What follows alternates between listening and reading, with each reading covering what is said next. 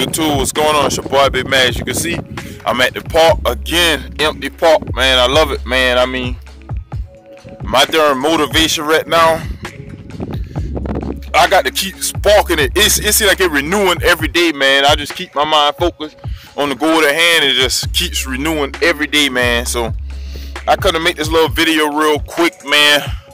I'm doing a 8-week review of Cellucor, CLK, and Super HD. And as you know, the 8 weeks, that's gonna start today. As you know, Big Man Epic cut, a 10-week cut.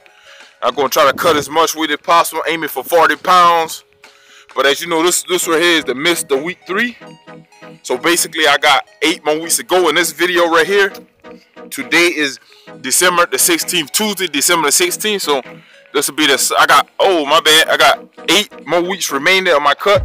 So we can start from the day to the remainder of those 8 weeks. Cellucor, CLK, and Super HD. So I'm doing an 8-week review on them. And man, this week 3 of the cut, man, I'm feeling good. I'm on fire. I just renewing myself every day, man, in this motivation, because you got to keep it spark, man. Build good habits, yo. And I'm just on fire, man.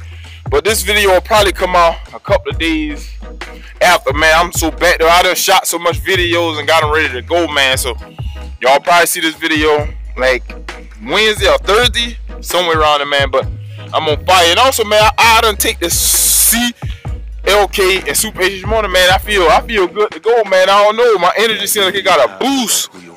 But anyway, man, I'm out here about to do my sprints, man. Doing hit cardio today. I'm gonna be doing sprints for about 30 minutes.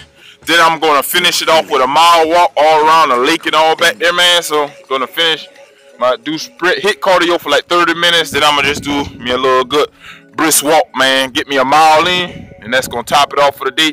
Got weightlifting later. Boom, y'all boys stay motivated. We out this mug.